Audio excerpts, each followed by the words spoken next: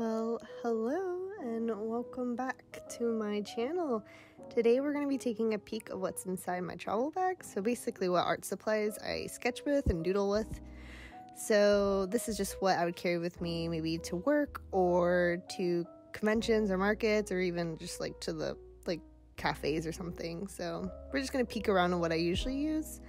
Doing a little bit of a voiceover. I didn't really like the way I was talking or what I was talking about in here, so I'll be doing some demos and kind of drawing in here. So I'm going to be using my travel log handbook sketchbook. This is what I've been doodling in. That's just me kind of showing you guys everything and my stickers and stuff. So first up, I have Prismacolor pencils. I have them in a bunch of different colors. I like these to either kind of like you see now sketch with or even add accents. I have I started off with that pink and baby blue kind of color, and then as you can see they were much smaller than the rest and I really liked them, so those were the two I kind of started off with, and then I got a bunch of more and now I have this pretty purple lavender color and I'm really enjoying sketching with it. It's really nice. They're really pretty. They give a good texture feeling. So next to these Tombos, love Tombos, they're great. These are the dual Tombos, so one side's a nib and the other side's kind of like a brush pen. These are the colors I usually carry with me, so I usually keep the primaries, so blue, pinkish, kind of reddish, and then a yellow. They're water soluble, so they kind of act a little bit like watercolor, so you can kind of blend them with water. I kind of like the roughness they have to it. You can layer them, you can blend them, you can mix them with other colors. They're really nice. They're really pigmented, really juicy colors. So the purple, I usually keep that around to use for shading. So it's just a good complementary color and I like it for shading a lot. So that's why I always keep that color in there.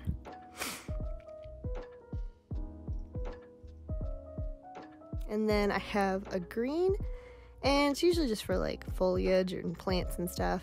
So that's what I kind of used it for here. Next I have my Pentel Pocket brush pen, and it's my go-to brush pen for all my inking, not just in my sketchbook, but just in general for all my pieces. I really love it. I think I've had it since literally forever.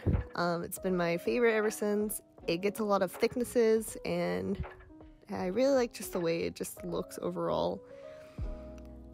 I can't get the lines ever super thin, but it has a good rough raw look to it, and I don't know, I just love how it looks. It makes I feel like drawings have this kind of unique look to them. So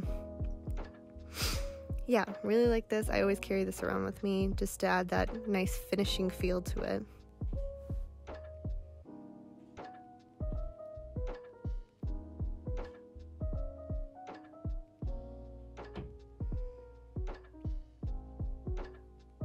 They kind of just have a lot of line weights and variations that I just really enjoy.